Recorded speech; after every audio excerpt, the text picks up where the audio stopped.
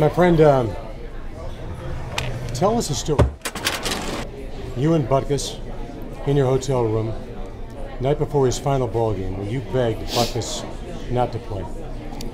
Yeah, I remember that pretty good. I'm talking to him and I'm saying, Dick, and I knew we walked in the room and he was limping. And I said, what are you doing? He said, well, I'm getting ready for tomorrow. I said, well, you know what?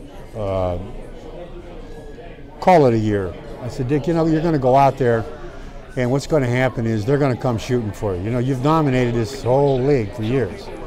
You've taken ball players, you've tore them apart.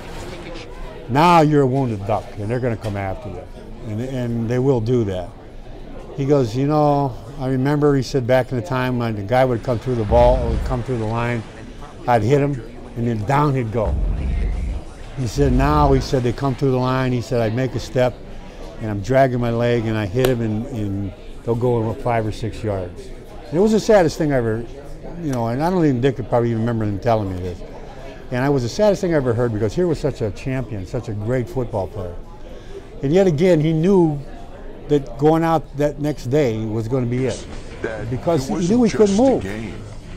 And so I said, you know what, just tell him that you can't play. Tell him you can't get in there. Tell him that it just doesn't work. Your leg is shot. I can't do that. So we get in the game, and lo and behold, halftime, I actually know they moved me to middle linebacker, and they knocked him out of the game. And that was it. That was it for him playing. And again, too, it's a sad thing. It happened. I saw it happen to Gale Sayers. I was playing with Gale Sayers an exhibition game. We're in this game, and I'm saying, Gale, what are you doing?